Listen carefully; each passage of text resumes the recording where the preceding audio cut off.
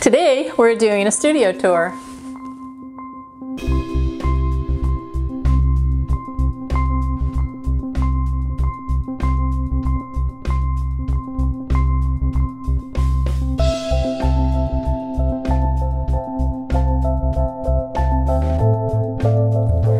Happy New Year, dear hearts. Welcome back to the studio. We're so delighted to have you back in the studio with us. And today we're going to take a little traipse through my little canvas book.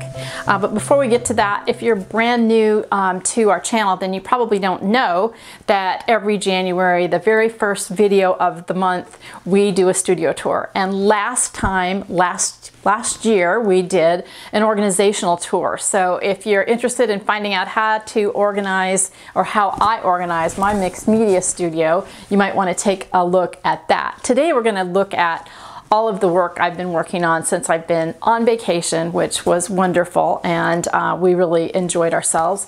And if you are brand new, we just want to introduce ourselves. My name is Caterina Giglio. My friends all call me Cat.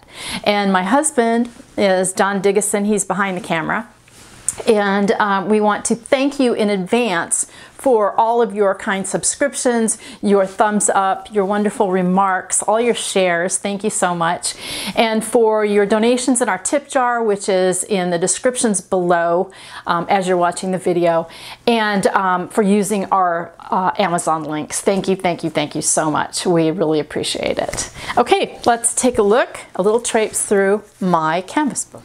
So when we met last time, we were making this tiny little canvas book, and I know you remember that it looked like this on the front, and then we worked on the back while we were gone. Well, actually we didn't go anywhere, we stayed home.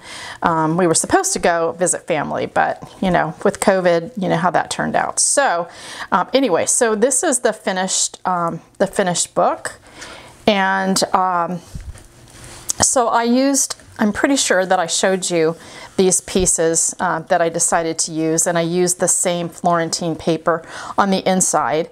I also used the paper, the text from the front, the document text from the front, and fleur-de-lis, of course, our symbol and Florentine symbol. And then I decided that this lace, this this netting would be just perfect in here, because you know we're talking about the water and all of that on the back, if you remember. So then I used a book from Venice. It was a map of Venice inside a guidebook, and put that on the back. And then what you haven't seen was how I finished it. So I used this little piece from the wrapping paper and covered a piece of cardboard, and then finished off the book with the same papers. But what I did was I mixed gesso and Titan buff together, and created this wonderful texture that's like old walls, like old crunchy walls. And I used a palette knife to spread it into the netting. So it's kind of like, fisherman's net, and the water and flowing into out into the sea. So I love the way it turned out. I think it's pretty yummy. My friend Seth Apter would say texturalicious. I just say yummy. I love the texture. I love the fact that it's nice and fat. It's fatter than this one. This one's much thinner. And yet I thought great texture in here, but this one is even more layered. And so I just love that. I hope you make one and let me know how it turns out. So the next thing I was working on in the studio after I finished my little tiny canvas book is my floral paintings. And I have, as you see my studio, you've often seen floral paintings and different paintings on the wall. This is my painting wall. It never looks really pretty. It has nails sticking out of it, so I can put boards everywhere or canvas, whatever I'm working on. And I've been working on this series of white roses. I always work from photos, and I usually use my iPad too, and that way I can create more definition, and then I can just open it up, enlarge it, to see the detail. And my paintings are mixed media paintings. They often have other things just other than acrylic paint, which is what I use because I can't use oils because they make me sick.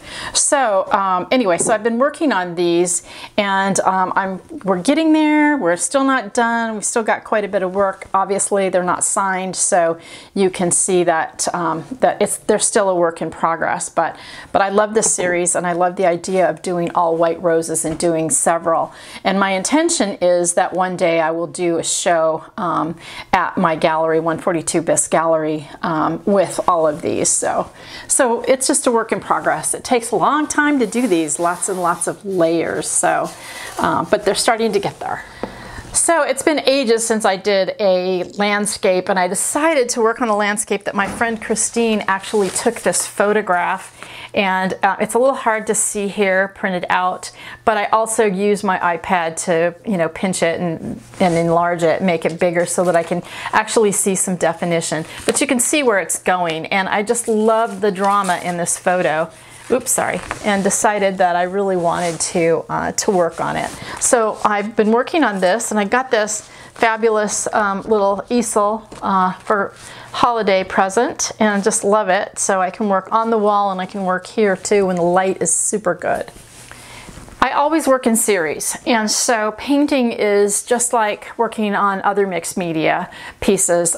This is what the series I call the Gina series, and Gina is a dear friend of mine. I started painting her about 6 years ago, and my decision to paint her was because to me, she represents every woman.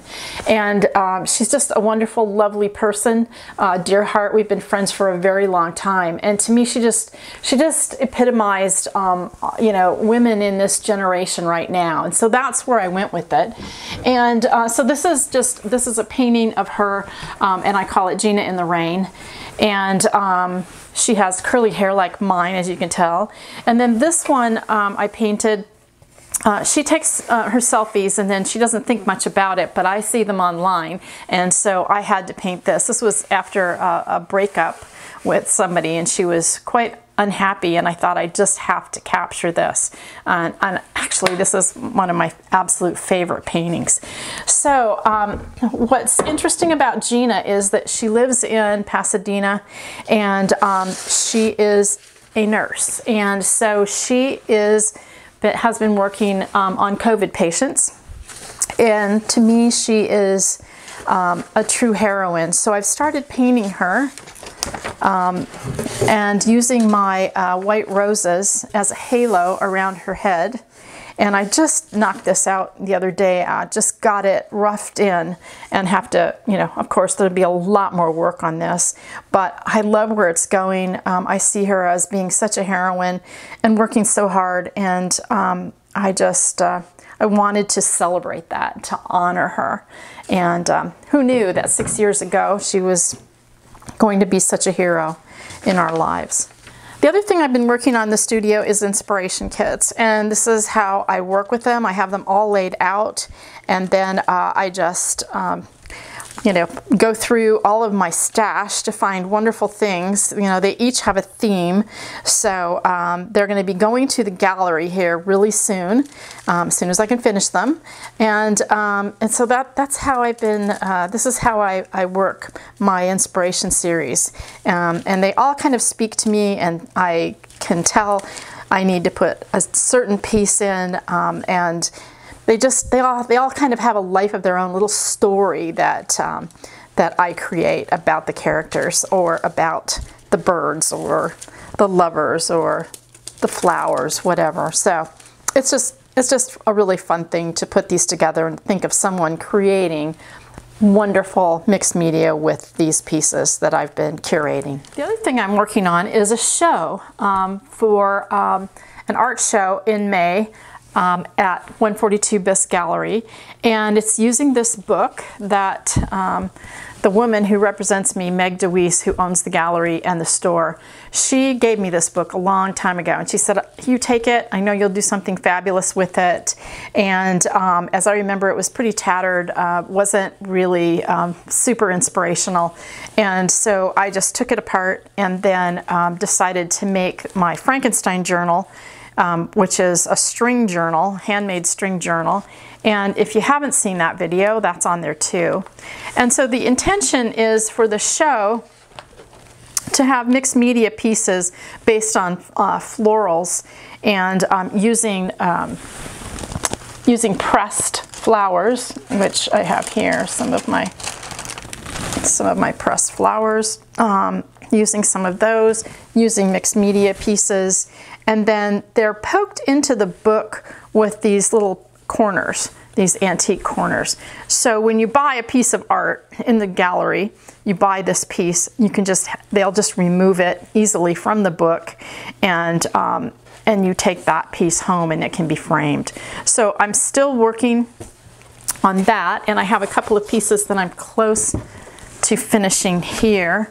I'm still not quite sure where they're going or what we're doing with them, but I know that they'll explain themselves to me soon. And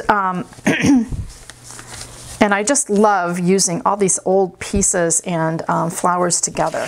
I made this journal. Actually, I didn't make the journal I might have made this journal on video. I'd have to go back and look. It might be this journal. I can't remember. But anyway, I started, I've always been a journaler, and I used to always keep a journal, and it was a 24-month journal in mixed media, Strathmore mixed media book.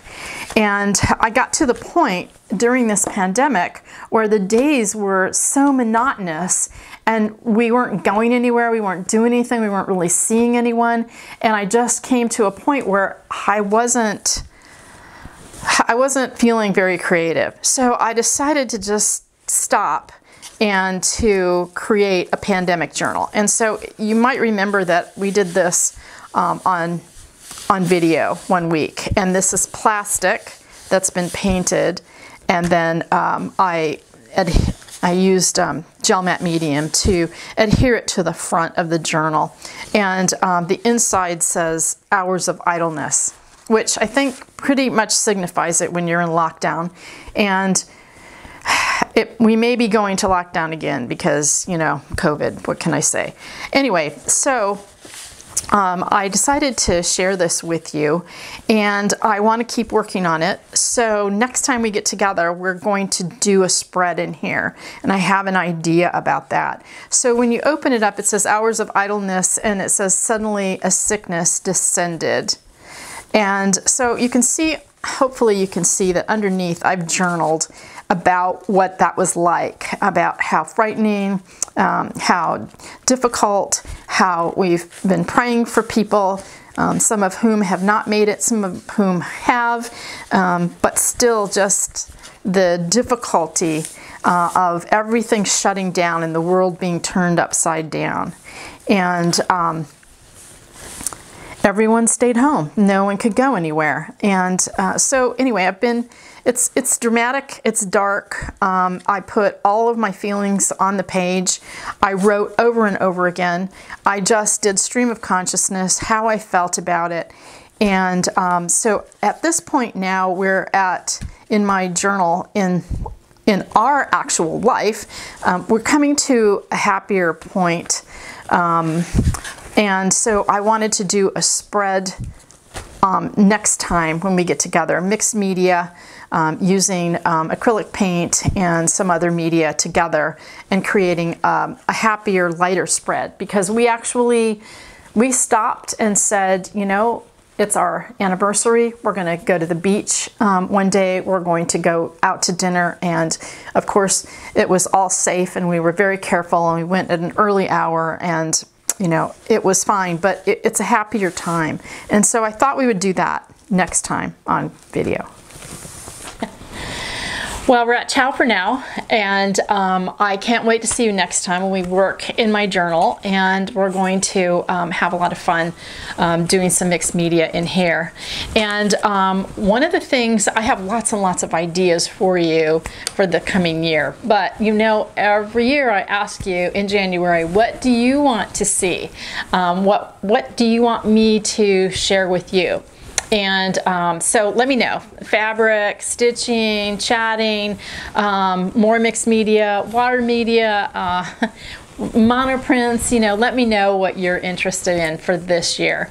And we want to tell you our COVID numbers have been rising here. We're being very safe. We're being very careful. We hope you are too. And we send you our love. And until next time, ciao for now.